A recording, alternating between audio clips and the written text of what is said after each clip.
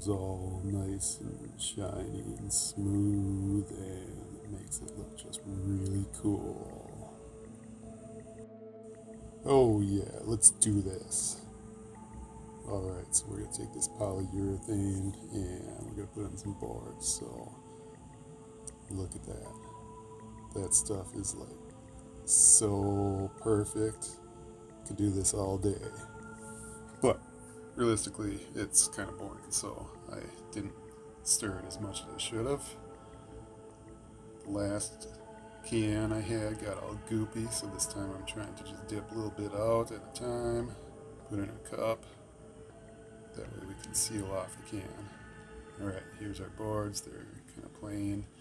I'm doing a couple of different colors here.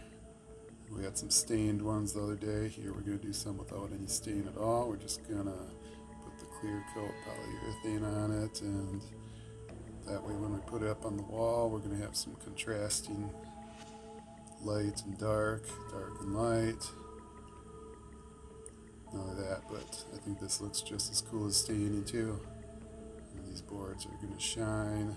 You get to see the natural wood grain.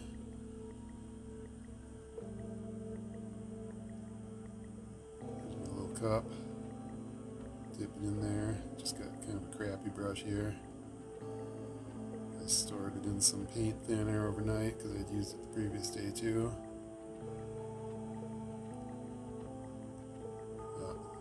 I don't want to get those other boards coated. Yep, get that off of there, because otherwise it's not going to want to take the stain. There we go, just keep smoothing this stuff out. Watch it go on. Alright, so as we continue here, first I'm just getting it on the board, getting it coating every spot here.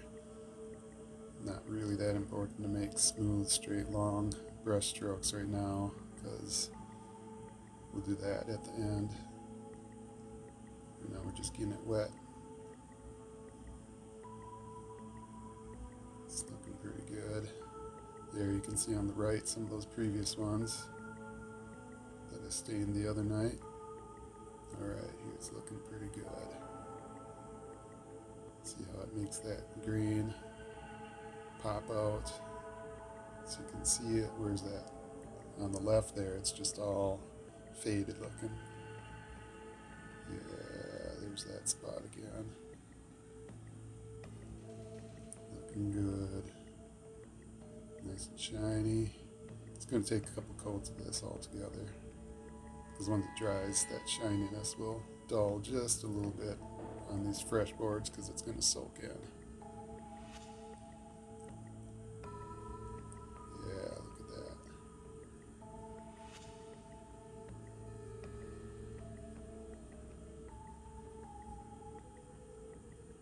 See the reflection of the brush there.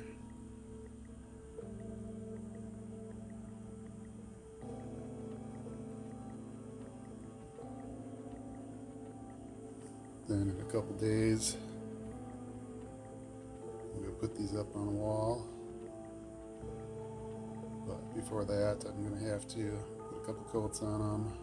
Got to rotate them so all sides are sealed.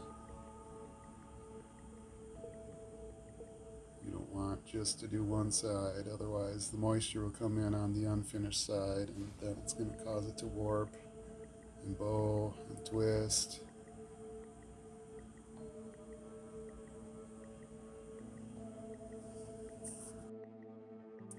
Okay, here we're going with some longer strokes here, so watch as we follow the brush down all the way to the end. You can see how shiny that stuff's looking compared to the left boards. Those definitely aren't shiny. That's what these look like before we began. There we go.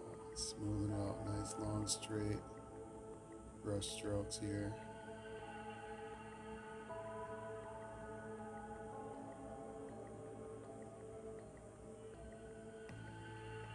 Those boards are looking pretty cool. Got our ramen container that we put our polyurethane in. Just make sure you don't reuse that for eating ramen afterwards. Jonah might not like that. He'll say, yuck, this ramen tastes funny.